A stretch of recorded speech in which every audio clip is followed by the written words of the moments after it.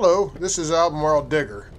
I don't know about you guys, but I sure am ready for some spring weather. All this snow sure makes it hard to do any relic hunting, and I've got a bad case of halitosis.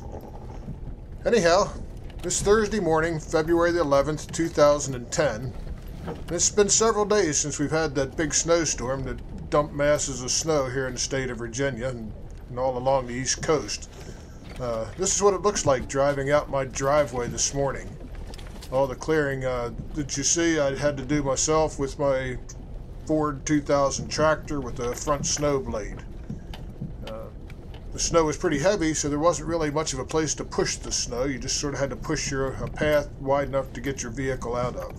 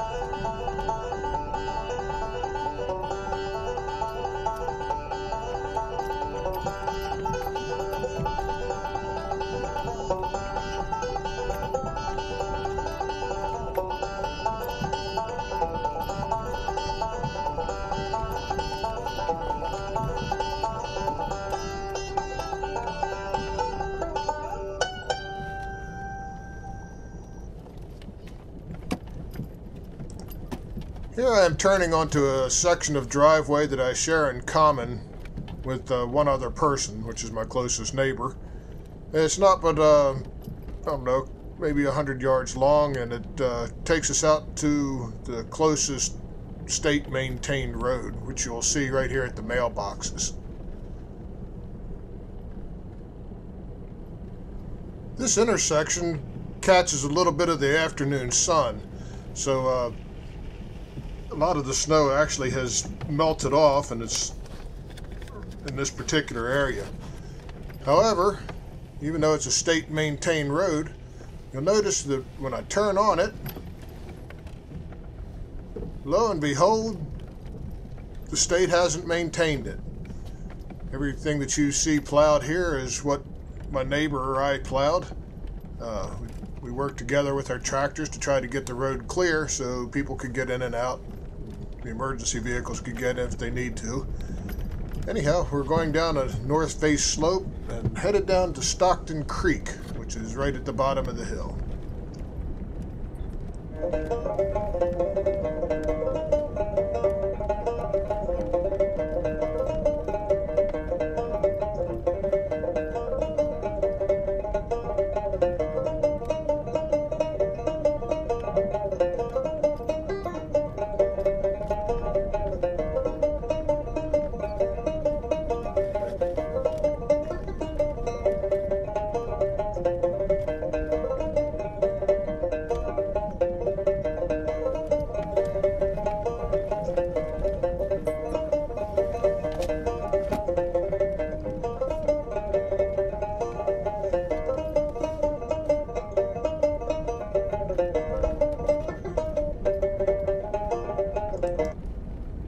Well, it may not seem too apparent in this footage, but this north face slope is still fairly icy, and it's got a dusting of snow, which makes it real slippery.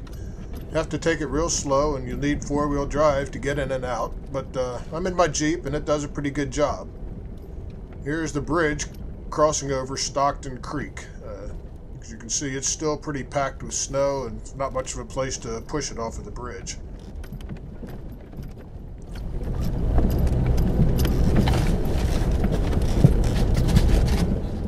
Now that we've crossed Stockton Creek, we head across a little flat area and up a south-facing slope. This slope catches a little bit of the afternoon sun, so where I was able to scrape it down to the bare dirt, some of the snow has melted away. But for the most part, this south-facing slope is still icy and snow covered, so it's pretty slick too. These road conditions stay pretty much the same until you get all the way out to the main highway, which is Rockfish Gap Turnpike.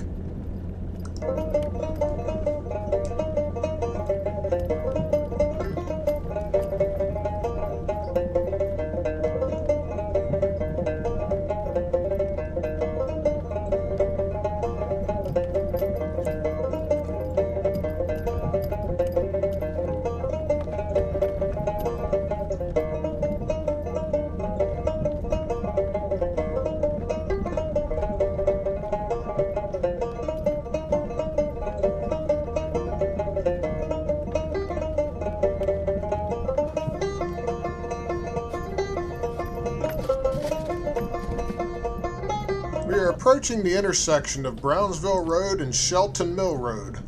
This is the closest state road intersection to my house. As you can see, the roads are in pretty bad shape right here. A lot of icing, so it's hard to push the snow out of the way. Most everything is frozen, and this is a pretty rough section of the road.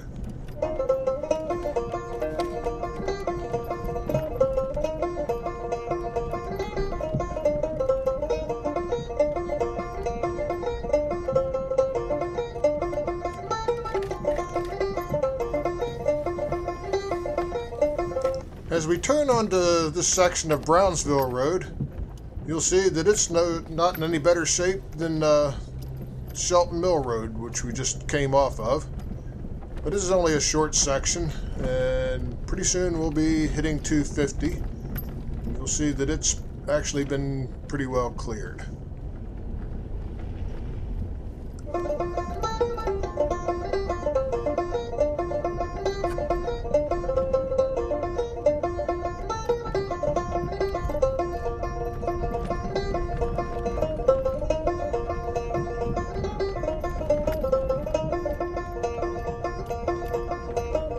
And here we are approaching 250.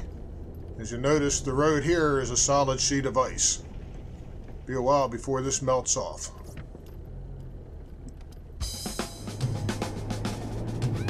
But as I turn on 250 going westbound and see all this nice dry pavement, I realize that spring is just around the corner and all the roads will be dry soon, and I'll be back to relic hunting in no time. I sure am looking to that time, and I'm sure you all are too.